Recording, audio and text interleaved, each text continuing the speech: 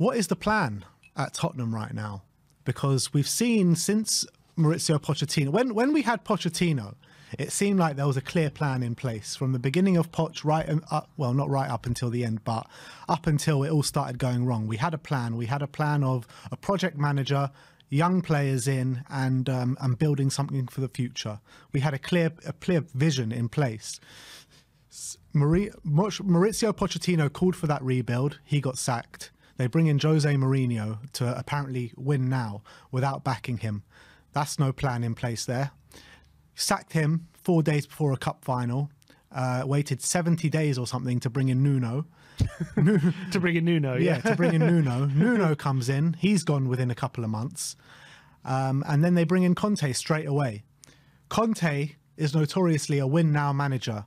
But what we're hearing from the club is that we want young players to come in. We want the same vision as we had under Mauricio Pochettino, but we want to use that for Antonio Conte. Antonio Conte's plans and methods are to win now. Bring in players that are ready to come into the team right now, not like Jed Spence, but like a Richarlison, like a Perisic. Fair enough, they brought in those players.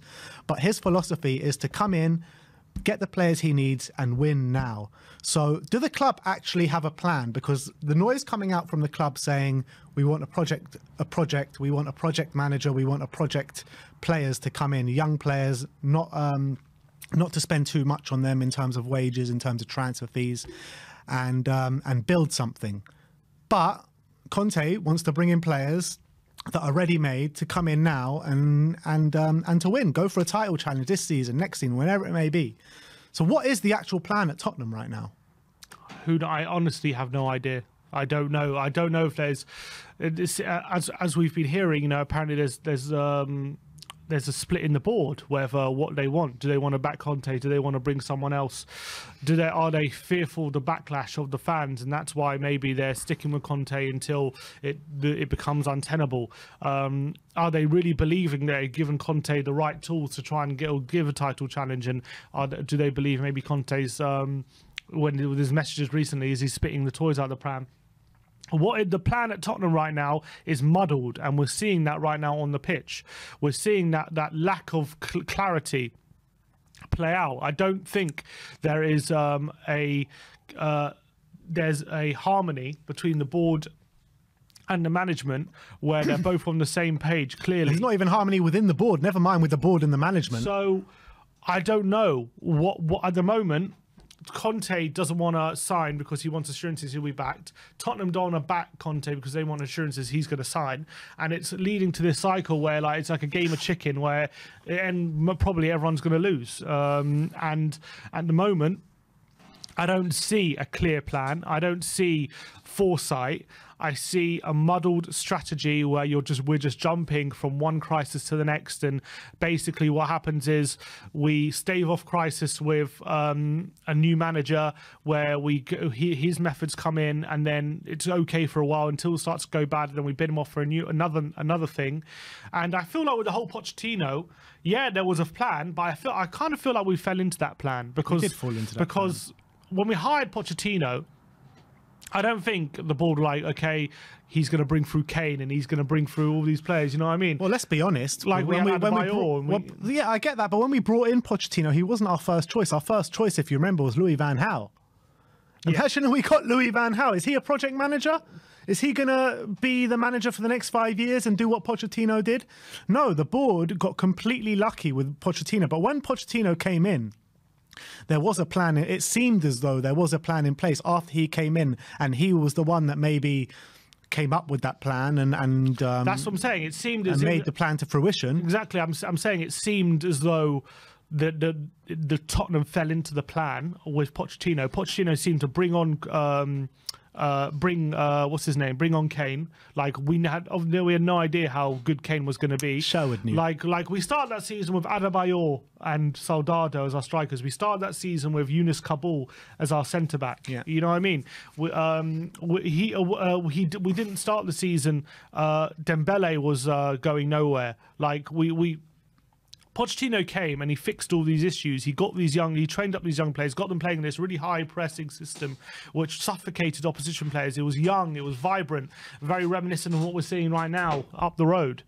And we had that plan. It worked so well But the difference between what we did then and what Arsenal are doing now is every season now Arsenal are fully backing Arteta. They're giving him money to spend. They're giving him not just like Llorentes and these players. They're giving him Gabriel Jesus, Zinchenko. They're giving him 40-50 million on per player to go and actually improve the team. Whereas they're basically we were doing it right. Basically, they're doing it right. We were asking Pochettino to always turn water into wine and continue doing that. And when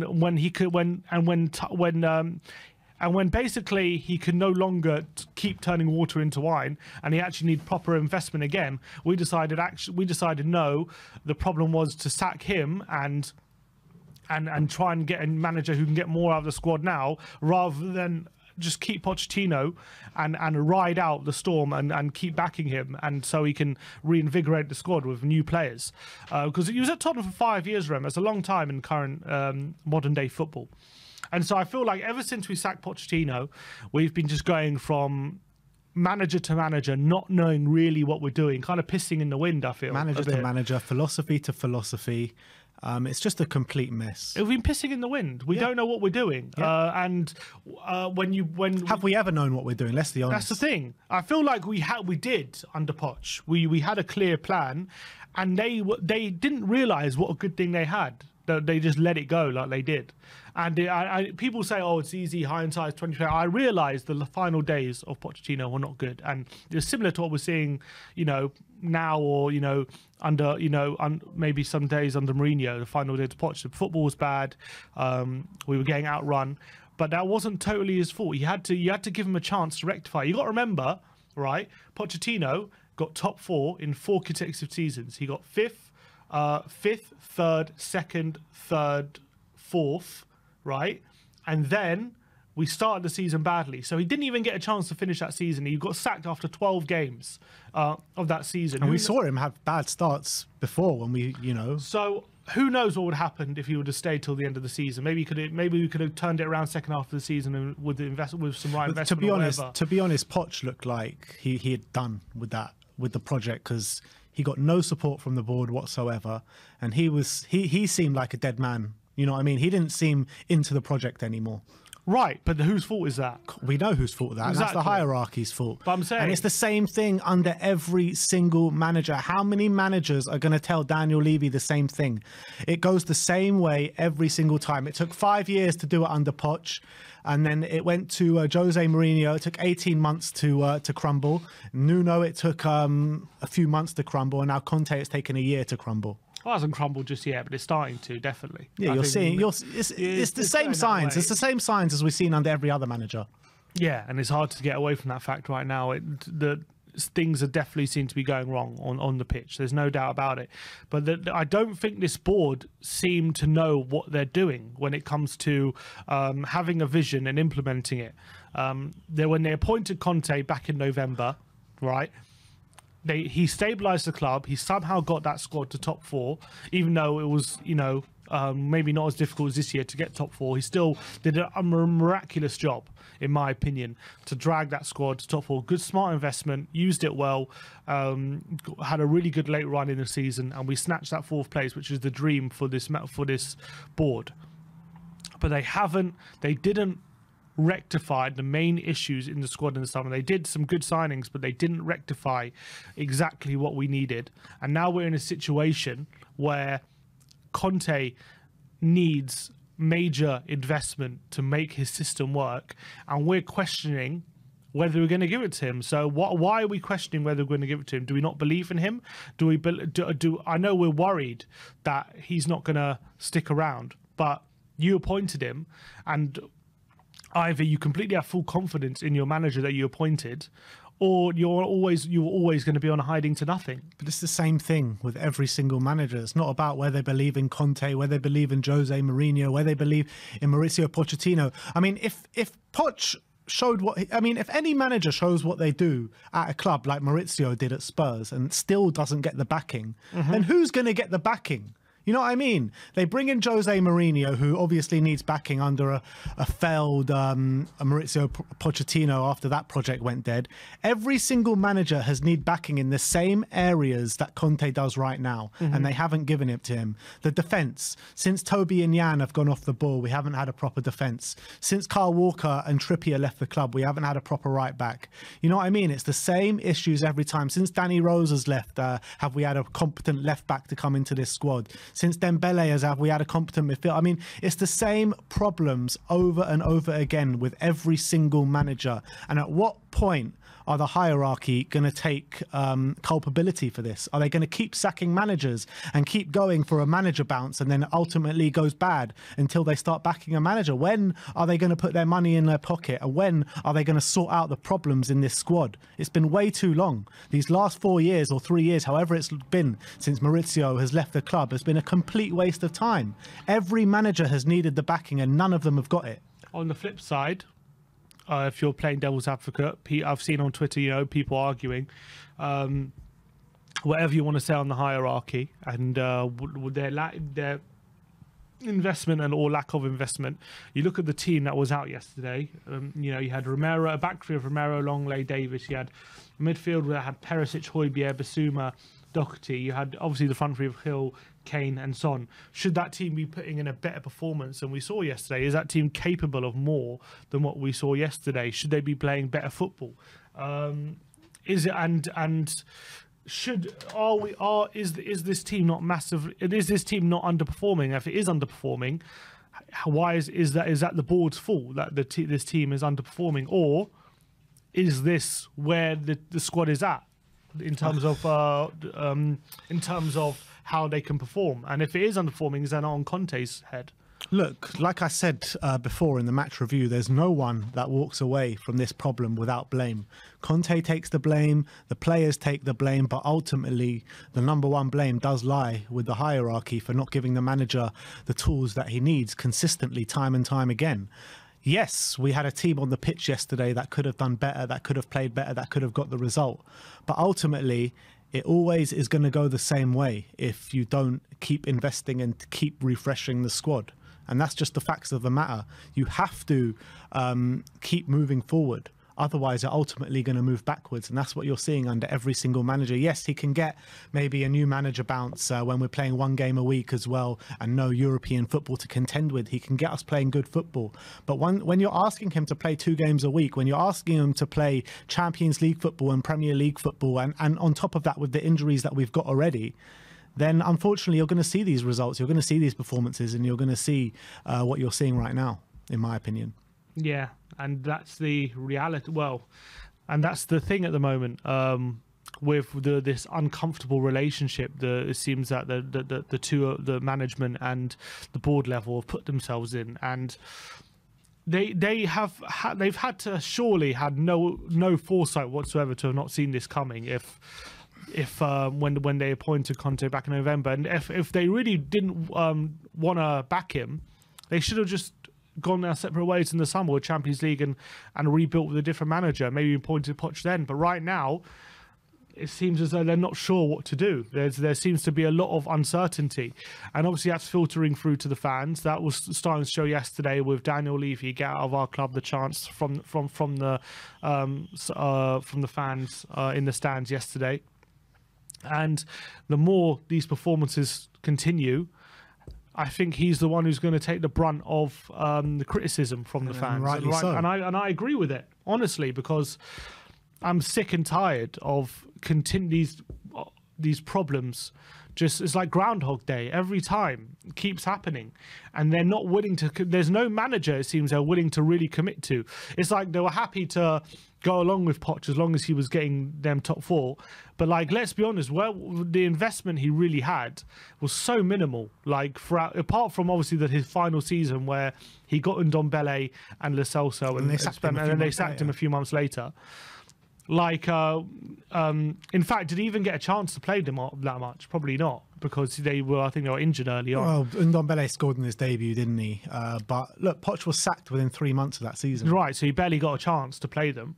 What was the investment he really had during his time? like really minimal investment during his 5 years, and he was like, just as I said, he was doing so well with the little money he was given, and when that kind of stopped happening, the board turned on him and didn't back him, and it's like a perennial problem with this board. He made 27 signings at Tottenham Pochettino. He had Heung-min Son, Toby Alderweireld, Dele Alli, Eric Dyer, Kieran Trippier, Ben Davis, Lucas Moura, Moussa Sissoko, Victor Wanyama, Fernando Llorente, Ryan Sessegnon, Kevin Wimmer, Paulo Gazzaniga, Sanchez Foyth, Vorm, Paul Lopez, DeAndre Yedlin, Ndombele, Aurier, Jack Clark, Nkudu, Fazio, Vincent Janssen, Stambouli, and Clinton and G. So out of all of them, the only real two players that made an impact on our team was Son and Alderweireld. That was it. Yeah, pretty much. It's like, how are you supposed to make a project with that sort of impact from the boardroom, that sort of impact from the signings? It's like, how? Obviously, you're always going to go one way. Look at Arsenal right now with the same sort of project, the same philosophy. Look at the signings they're making. Every single signing they're making at the moment is pretty much making an impact in their first team. Mm-hmm. Yeah. And that goes to show the lack of direction and foresight from this football club. And it's a continual problem. It continues to happen. And the worry thing is it clearly seems to be happening again. It's something we've seen all before. And unless we have an incredible January, we're going to be starting a new project in the summer. And do the fans have patience for yet another project? Because it means probably more years outside the top four, probably not finishing Champions League, more years without a trophy. And we have to have even more patience to get this squad together to be in a position to fight for big things. Also, not to even mention, if Conte does leave in the summer, where does that leave Harry Kane? Is he going to be running down his contract? Where does that leave people like Son? Is he going to think, look, my time's running out of the top. Do I want to stay? Do I want to leave it? Tottenham Romero's a World Cup winner. How long before he starts to have his head turned? And Kulusevski, he's been playing so well for us. So it puts a lot of things up in the air if Conte leaves, and this team will need a really hard reset with a lot of fresh young players, and not even touching on the fact that if Pochettino, say, does come back, do a 30-year-old Kane and Son even work in that kind of system anymore? It's a big question. It's a big question mark. Yeah. And what we do, like if you look at the top teams, very few of them at the moment have an old front line. They maybe have one, like Madrid, for example, had like Benzema, but he's backed by two very quick, fast wingers, like who are relentless at the moment. Like look at Arsenal, very quick, young front line. Liverpool, they've got Salah, who's 30, but then backed up by some young, vibrant forwards, Nunez and Jota and Diaz, like who are relentless right now. And Tottenham at the moment seem to be not carrying, but when we try to press high, I think it doesn't help when we have two aging forwards right now who don't have it in them at the moment to be so relentless. And that's an uncomfortable question that we need to deal with as well. And without Conte, if we do try to move to a new project, where does that leave them? Yeah, it's very true. It's very true. I firmly believe that the future of Harry Kane is very much linked to the future of Antonio Conte. And I firmly believe that Conte is going to walk at the end of the season. So I think you're seeing probably the last 2 years now, max, of Harry Kane. He's five goals away from Jimmy Greaves' record as well. And we all said, or I said, that once he breaks Jimmy Greaves' record and Spurs are still not in a good way, he will look to leave. There's no two ways about it. And I feel like if Poch is going to come back, it is going to be a rip-down job. It is going to be a rip-down job, because if you get rid of Kane and then Son ultimately wants to leave, he's going into his 30s, you need to sign a whole new defence, pretty much, apart from Romero. You need to sign two players that can bring you the goals that Kane and Son bring you, which is pretty much a next to impossible task.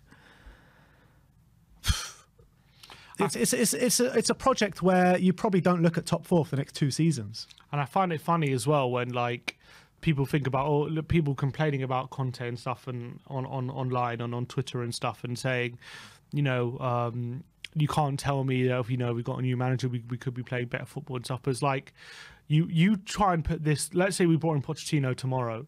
You put that defense in a high line. You see how they do.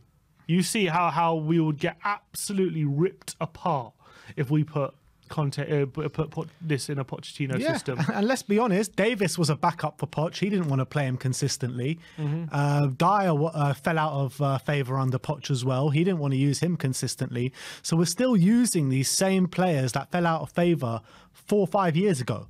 4 or 5 years ago, which is crazy. Yeah, and then I'm trying to be our main players. So I don't know what the plan is at Tottenham. I honestly don't know. What I think, for me, the best course of action, if I was the board, completely back Conte, convince him. Do your best to convince him to sign on, and that's the only way of doing that is making sure that he has the tools to compete. Sign the players that are right for his system, and that's the best way to move forward right now. And they talk about it's going to cost them more money if they go for a new project. Yeah, will do. And they're talking about the philosophy of the club is to buy young players and bring them through, and so we have a longevity and all this kind of stuff. If that is the case, then why did you come out and say we want to win now under Jose Mourinho? Why did you bring in Antonio Conte through the door? What did he say in All or Nothing? I'm a Spurs fan. It's now time for us to win trophies. That's what he said in All or Nothing. So all of a sudden, we want a new project. Every year they want to change their philosophy. They are confused in the boardroom. They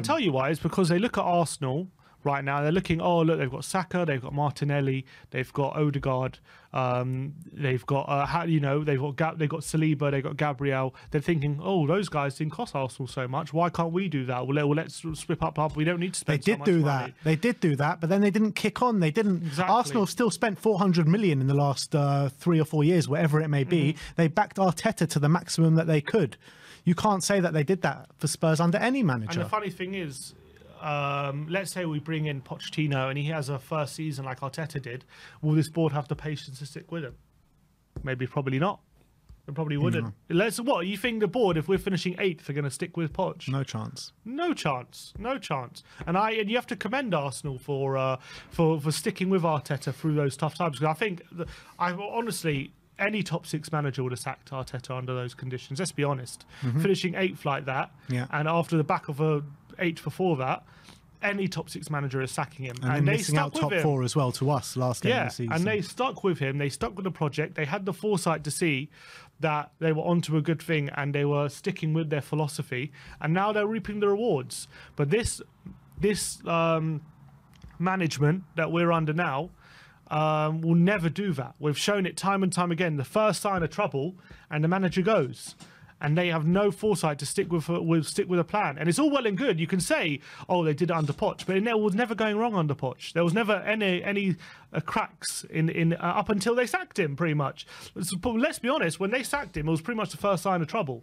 Yeah, I mean, the year that we got to Champions League final, we got top 4, but we didn't have the greatest season in the league. Let's but be they were honest. never going to sack him for finishing top 4, were they? No, it's true. Yeah, never going to sack him finishing top 4. So literally, the first sign of maybe of the first crack in the armour where it looked like we might not finish top 4, sacked. Gone.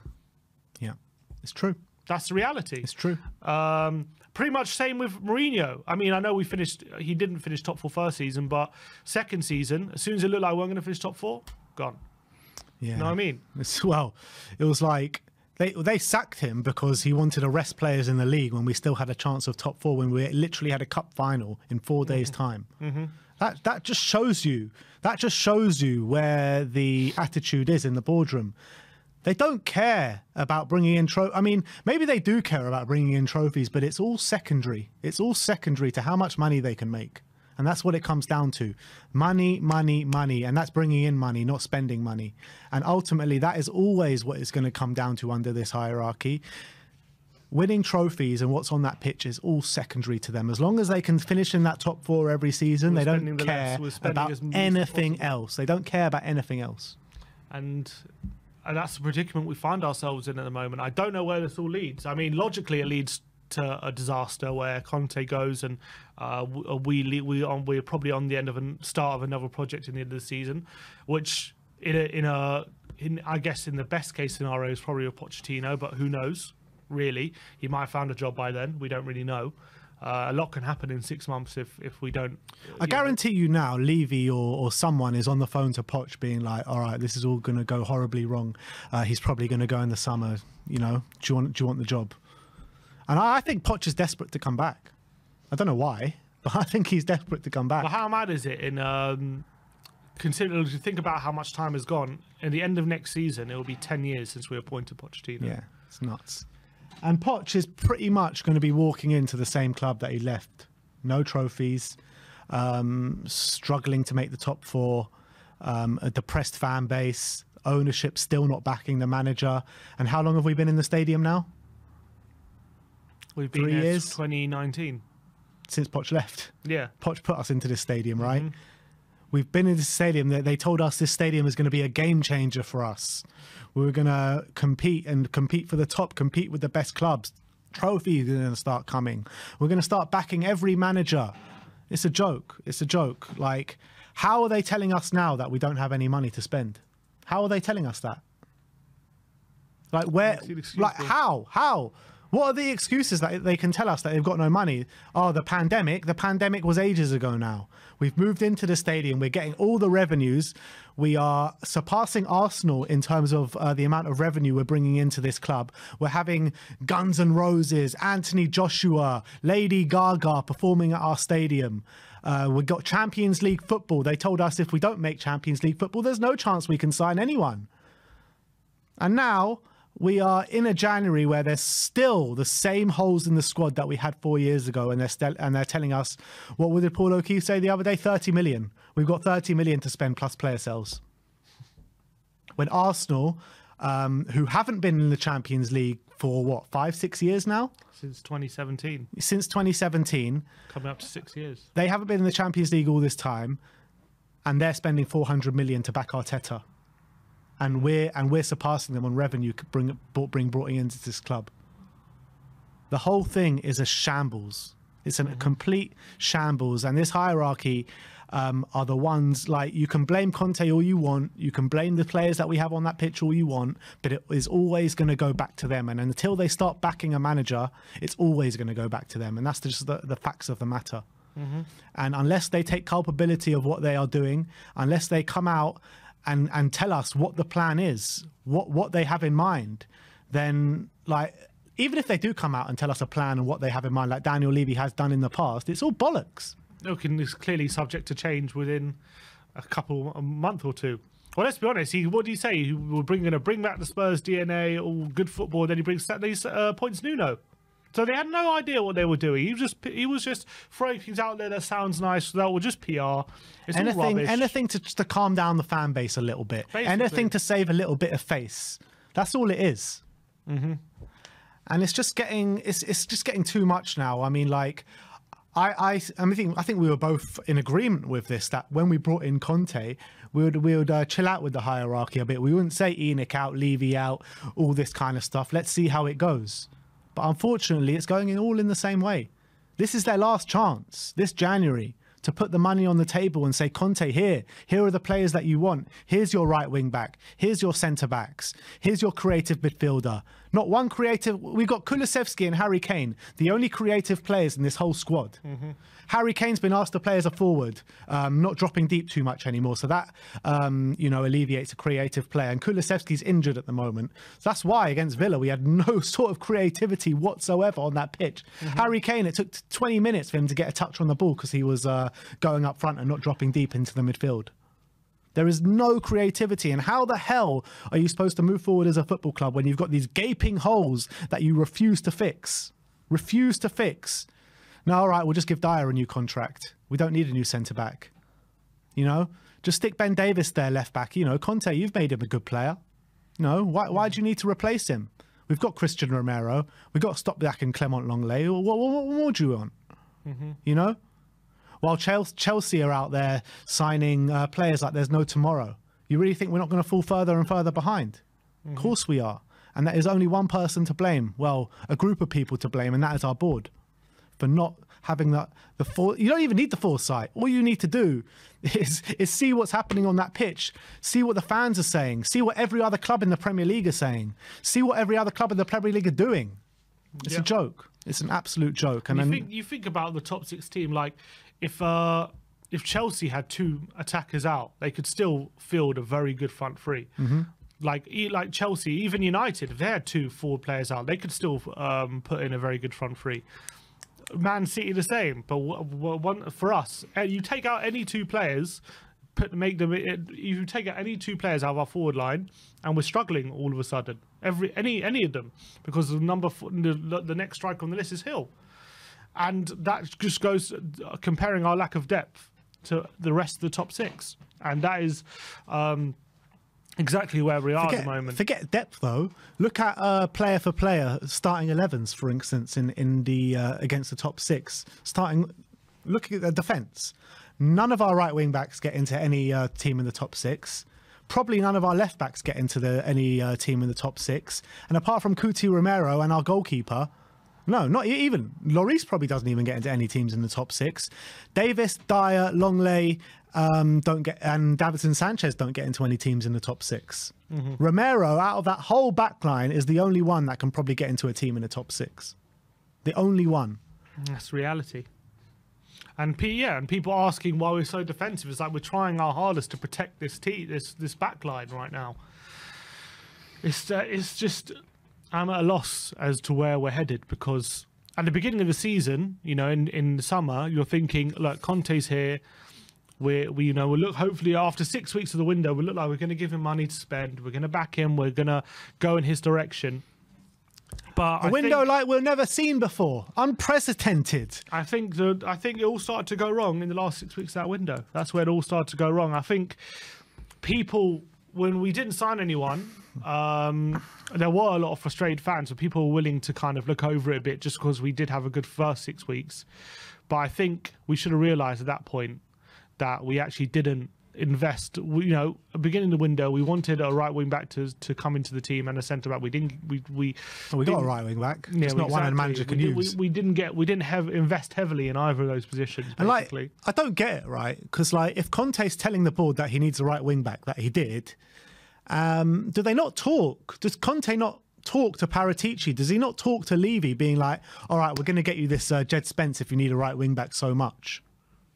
Do they not talk and Conte being like, no, I don't want to use him? I don't understand it. How can you have discussions about bringing players in the summer and you end up with Jed Spence, a player that the manager doesn't want to use? How does that make sense? And then they're giving it the big talk about a left centre back. We're going to spend 50 million Romero money, they said, on a left centre back, and we end up with Longley on loan. And I don't think Longley's a terrible player, but when you're talking about a major upgrade, he just isn't that. Yeah. He's probably on a similar level to Davis, at the moment. Anyway, we went from Bastoni to Longley on loan, a player who's struggling for form at Barcelona, those are the 2 major holes, and then we were talking about, okay, with Spurs looking at other forward, we end up looking at Dan James on loan on deadline day. You know what I mean? What the hell is that about? Yeah. Yes, we got Richarlison of 60 million, fine, and that's good, but that's just a starting point. That's not an ending point. Yeah. That's something to build on. It's not like, okay, we got Richarlison, that's it. It feels like, because Richarlison, apart from Spence, was the last signing, right? It felt like they were like, all right, we signed Richarlison for 60 million. What more do you want? Yeah. So it's like, what more do you want? We're signing Richarlison for 60 million, a player that doesn't get into the first team anyway.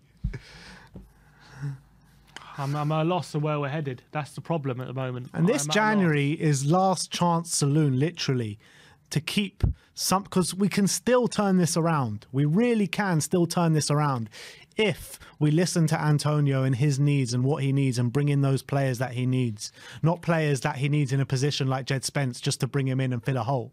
No, you need to listen to exactly what he needs. If you want to change the philosophy after he comes to the club, then you're not going to go anywhere at this. You're not going to go anywhere. This club is not going to go anywhere. And if you think you're going to get, he's just going to wave a wand and we're going to finish in the top 4 this year and you get your Champions League revenue money, you better think again, because that ain't going to happen this season. He can't repeat what he did last season without investment. He can't do it. And it's not even that he needs that much. He needs 2 or 3 players, good quality players, and we're in a good position. Yeah. But right now we're just very short, and to be honest, that's all you need when you got opposition teams investing heavily, improving all the time, getting their act together. You don't need to be short that much to make a big difference, but we are, and that's the reality. And look, all eyes on the board this January, 100%. Absolutely. And I think it's the frustration is the messages we're hearing, what we're hearing through the grapevine about not a lot of money to spend and what kind of players we're looking at in January and looking to invest in. That's the problem we're hearing. And also the time it's obviously going to take compared to other teams why I don't understand why we've gone into January and we're not ahead of the game. Why are we not already after targets and have people lined up like other teams seem to right now? We have had Conte now for over a year. We should be all on the same page about where we're heading, what we're needing, what we're going for. And yet it just seems as though we don't know what we're doing. We're not sure if we're backing him or not. We're not sure what kind of player we're going for. We're not 100% convinced whether to invest the money or not. And that's unacceptable. That's unacceptable. Yeah, absolutely spot on. So the question is what is the plan at Tottenham? And your guess is as good as mine. Nobody bloody knows what the plan is at Tottenham. Let us know in the comments what's the plan at Tottenham. I want to know. Yeah, I'd love to know. And let us know who you think the most culpable people are at the club. Is it the hierarchy like we think, or do you think Antonio Conte should take more of the brunt of this? But let us know in the comment section below.